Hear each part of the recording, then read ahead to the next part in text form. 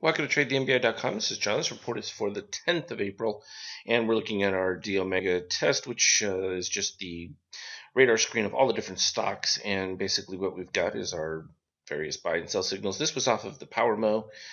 Two readings over here. You have the white and the magenta readings, but then here we have the red, white, and cyan. Now, very close to adding in there the green and the steel that we've been using on the DOC converted, which will just augment the various readings. And that way you'll be able to come through and look at any of these stocks that are listed here in the top 100 and see what those readings are without need of a chart, because the reality is the numbers will tell you exactly where things are and whether something has been crossed over. And that's all you're seeing here in the signals is, two in a buy or two in a sell is just that you've got two of the lines crossed over, and then we mark whether it's the P for the PowerMo having the buy cross, or the D, meaning the D Omega and the sell signal. So it makes it very simple to know which ones are doing what.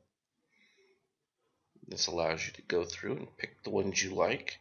Lots of interesting sell signals, though you've got a mix of new buys here on the S&P.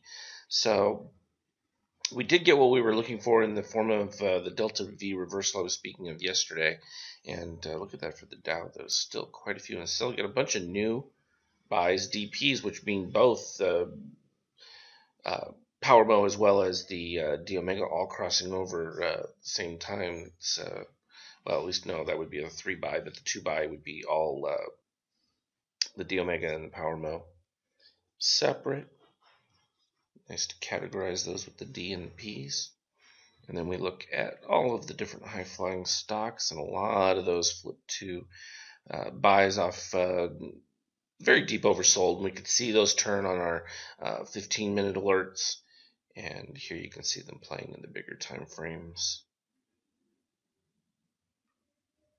I was planning on adding the GMCR, Green Mountain. We had talked about that a little while ago as being a potential add, and I may even put it in as a 30-minute chart just to give it a little bit more depth as I start to expand, because we know we still have the 15-minute for SPY, but we also have a 78-minute likewise for the Qs, and good to have that. So here's what we had, and I kind of marked this here. We talked about it. Every time it's cyan color, this is where the program for these sets up.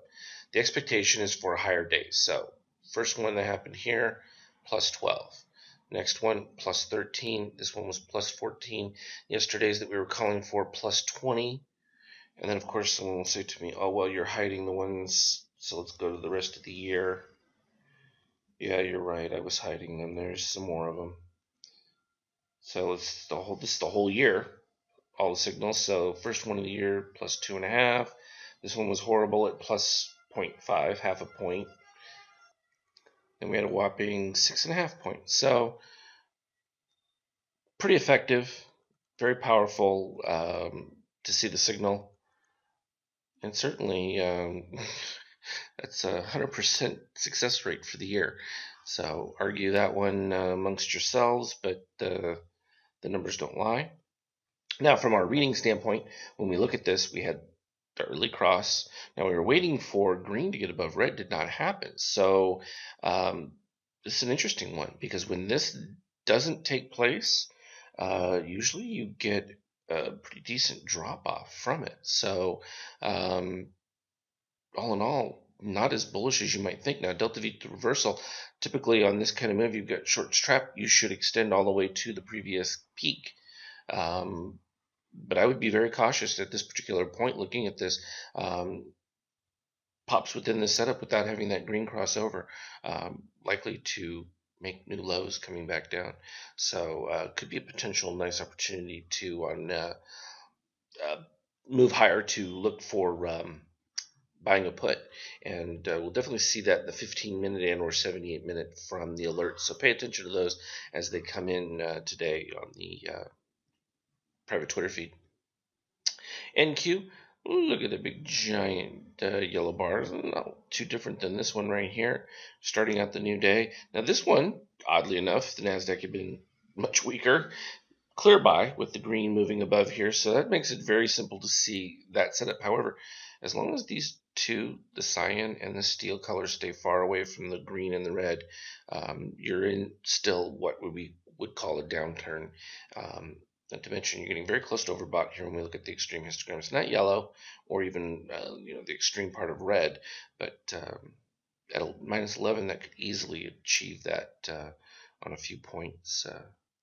Well, it's not price related, so it will take a little bit different calculation than points, but generally that's what happens. Now the YM, also nice, but again, also not crossing the red, even though you've got a nice turn up and everything's focused the right direction. If these pivot lower, we know that you're still being bullish. If that comes back down, that's bearish cross below the cyan, and particularly if the cyan moves up at the same time, you'd end up with a steel and cyan spider, and that would be also very negative for the Dow. And I would expect that it's going to retest these lows that dips below the red line. So be cognizant of it. USO continuing its nice rise off of steady increase here. It's just kind of meandered for a little bit on the buy, and then we got a little bit pop, but you're now overbought. So this full amount is going to retrace. Gold, a little bit of a pop here. I mean, it was within the buy signal here. I just wasn't expecting it to do a whole lot. And it's pretty much stayed across on that. And it's still with that very deep negative red. We had the crossover that would cancel that, which was right here when the green moves above here. And key now is whether or not you're going to get a cross reversal back to send it lower. Looks good so far. Nice rise in the red and green. SLV also was doing the same thing when Messier had put in that spider already where the cyan had moved above. And so still within the negative, even though it's turned green there. Nice that you're seeing the lows matched on higher extreme, turn up here, and that could be a nice play. Not ready to give it as a signal just yet. X we've liked, unfortunately put in a positive extreme, which means the low of that bar at 2807 will get retraced here coming up on our next little sell. But this has been in a nice buy signal from as soon as the cyan here dipped below the red and the white and stayed there, and it's been continually below it. That's a bullish trend move, if you like. And we've been happy to sell time with things like CLF because while we're not projecting a whole lot of movement with it, we know enough to just follow its up and down vis-a-vis time, and that's where selling puts and then on pops, being able to sell the calls has been fine.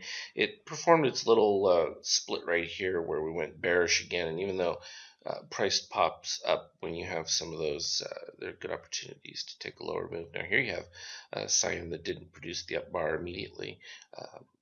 Still has another chance to do it again coming up here because it produced likewise one. It was interesting because the markets did the same thing, only because of the last end of the day push on the ES, we didn't get a second cyan candle for an up projection. Now we had looked at CLF from an intraday standpoint, 78-minute chart here, positive extreme, and what did those love to do? They love to retest the lows. Came back, got a little partial move up, but still just clicked across from the sell standpoint there, immediately came back, and what did it do? It completely retraced the positive extreme. Sometimes you don't know when they're going to do it exactly, but, well, at least when in the sense of it'll start that way, sometimes comes back up, and then finally completes it. And that's exactly what it did. So it's kind of classic.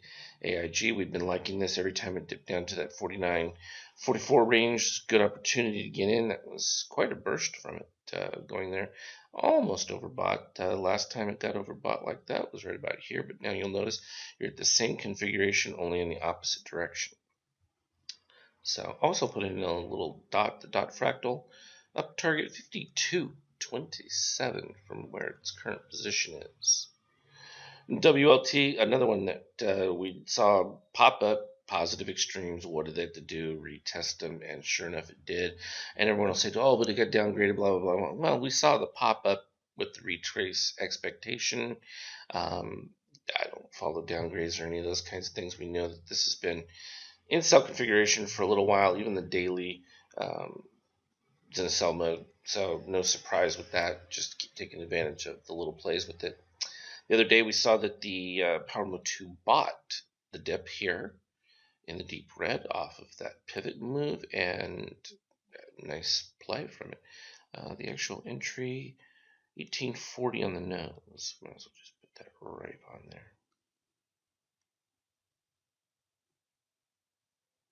And close. Oh, within 400ths. The other choice, if you ever do this and you want it to get exact, all you do is right click the line, click snap mode, and then you go to it. It'll click it right to it. But if you don't unclick it, it will always put them at the highs, lows, or the closes. And that's just the way that works. Let's take a look at some of the alert stocks, just for the fun of it. We'll start off with the Apple Daily, because you're getting the intraday, but from a 15-minute standpoint, sometimes look better to look at the broader range. Early pivot, fine for that. Rising, still not particularly fantastic as far as the chart read on that, because that just tells you that you're likely to retrace this low. So be watching your sell signals when that one comes through. Amazon was another one that made a nice little pop off the deep decline. We expect that one will probably, you're going to have a battle right here. This is the interesting one, because this should come back and retest the lows. We got to see where this move goes right here, because it's been bullish from this configuration, but it's the first pivot up once you lose these deep red. And if we change this paint bar, it would be all that super dark red. But getting a little pop. Still nothing impressive, because as long as these three lines stay below the -7, you're still within a major bearish run. It's always good to point that one out. So don't get long crazy like some people like to do and then just get ballistic. Now, I had actually liked this chart much better, because you can see we had crossed over, green moving above, and so was not out of the question. I was looking for 580 for a move from Google. So interesting that Google was a little softer than some of the other movers that took place, but still liked it to the upside. So buys on Google with that daily buy signal have been very nice to take, as well as just in the sell signal. So were the shorts. And that lasted all the way until right here when we dipped down. And that's why I said Google when I was talking about on StockTwits, and that would be the one that turned it around, because it did the best looking chart from that standpoint. Even Netflix and the pop, not so great. Now we've ended the deep downturn, so that ends right here when we get to the -31. Below -31 doesn't show up, and then you're still within a buy configuration. But as long as that cyan and the steel are up there, you've got to get that green moving higher, as well as the red and white. So you would still expect that this is going to be facing some pressure. PCLN, that was a fairly easy one from our intraday setups. Also looked very good when we came through here in the dip. We had our little spider effect. And then we dipped below with the steel, which is typically a little bearish, but then immediately popped up the very next day. We started to get the buy signals and put in that nice little bullish reversal along with the green pivot. So both the bullish sides moving higher on that gives you a nice little yellow candle buy signal on that too. Not horrible, but the problem with it is that you didn't get any response from the red here, and I would expect that if this doesn't turn up on this day, that it's going to form a lower peak, and I would expect that to come back down. It did satisfy retesting the lows right here, met our target that we had called for down at the 1137 from all the way up there, so not bad from that standpoint. Flip through here, Tesla, another one. Nice little green day. Everyone got excited on that. That's still bearish. Sign above the green. Don't get excited about that. Twitter. Ooh, that's just a disaster, and that is not looking pretty.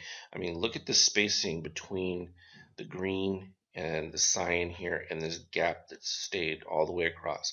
That is your indication of a long downtrend that is not over. So. And you can see here, if we removed this paint bar, this would never show up as a green because of the deep red. I can show you what that would look like. We just disable, and then boom. And that's where that new algorithm is going to be coming in. I should have that on even the 15-minute charts coming up shortly. Baidu's another good one. Lots of excitement with that one. You can see now we can go back and add in our... see this version with the Deep red also has the cyan, so this will replace what would be typically your yellow or white candle for buy, but produce the exact same results for Baidu. And this is where people get all, oh, they just expect it for whatever reasons, and they're not really looking at the technicals behind it. So let's see when we add back in there, so you don't have your cyan one indicating it. So valuable to have the little extra information. We'll do Facebook real quick so I don't run too long. We don't need to really look too much at the intraday, but we'll go through it real fast in just 1 second. Facebook, nice turnaround green on there. Now it's facing the battle right there. This critical day coming forward here because a pivot down for the green, bearish. Look for it to all sell off.